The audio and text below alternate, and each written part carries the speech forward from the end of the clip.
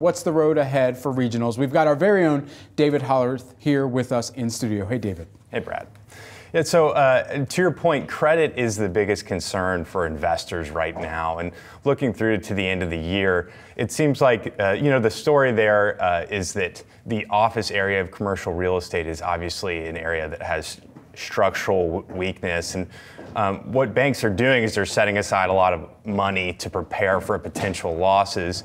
And the big thing there is whether or not they can predict the losses. So that's really defines how much fear could be in store for regional banks, or not at all, going out through the end of this year. So that's really where investors should focus on.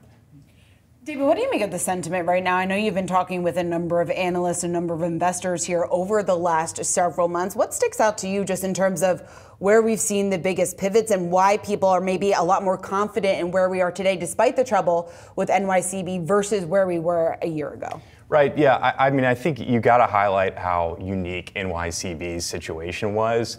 And as far as like how exposed they were to commercial real estate loans, specifically those in New York, that have pretty specific problems. You know, they're very much an outlier. That being said, we did say that about the banks last year.